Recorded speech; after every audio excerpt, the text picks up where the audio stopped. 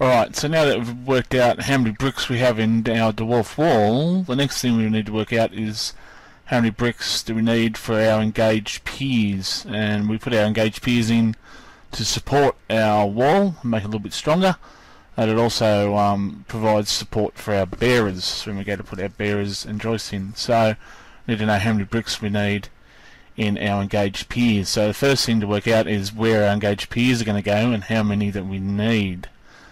So we go back to our plan view and our original dimensions. Now what we actually need to do is work out what our internal dimensions are. So we can take 110 mil off each side for our brick and get our new internal dimensions. You don't need all of them, you won't need these two long sides, but you definitely need these four short sides. So now what we do, we're going to look at each short side by itself. So I'm going to take this one here, 2 meters 150 first. Our bearers are going to run that way. The bearers generally run the long dimension of the building. In this case it doesn't matter because it's equal, but they generally run the long dimension of the building. So the formula is the building length divided by the bearer or our joist spacing plus 1. So as I said, I'm going to take this one first, this length here, and our bearer joist spacing is going to be 1.8 meters.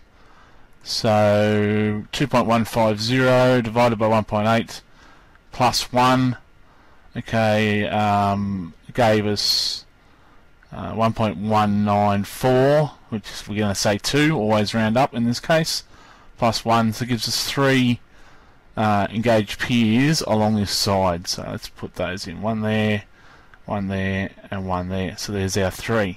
Okay, so now let's keep going down. We'll look at this one here. So 2.390 divided by 1.8. In this case we don't need to add the 1 because we've already got this one here. So we're just going to put 1 there and 1 there. So there's our 2 there. And we'll have a line. I'll have to put one in here a little bit later. Okay, so that's that way done. And what we can then do is just replicate whatever's on this side of the building. Same has to happen on this side. Okay, this one is not super critical because our bearers are actually going to be running this way, but we try and keep everything in line so everything's evenly spaced.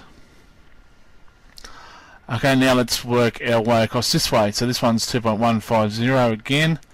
So we know we're going to need 3 for that. However, we've already got 2.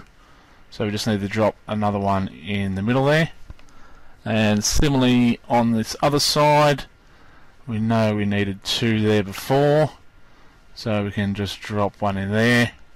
And we need one on this corner, and I tend to put one going each way on the internal corners. Sorry. That must be the next step. So if we just replicate what's on these walls up here, again keeping everything in line, we'll end up with that many, and I'll put my second one on the internal corner. So there we go, we have 1, 2, 3, 4, 5, 6, 7, 8, 9, 10, 11, 12, 13, 14, 15, 16, 17 engaged piers. Okay, so we know we've got 17 piers. Now how many bricks are in each pier? So if we take the height of our wall, which you might remember from the previous video was 516 mil, so 516 divided by the height of 1 brick and 1 bed of mortar, which we refer to as a course. A course of brickwork is 86 mil high, or 0.086 meters high. So 516 divided by 86 gives us 6 bricks high for this wall. So then it's just a simple matter of 17 piers, 6 bricks per pier, gives us 102 bricks for this this particular wall. You could of course then allow some waste if you wanted to, or you could add the original amount. You could add that to your dwarf wall total and then work the waste out at the end. So there you go, that's how we work out how many engaged piers we need and how many bricks we need for the engaged piers.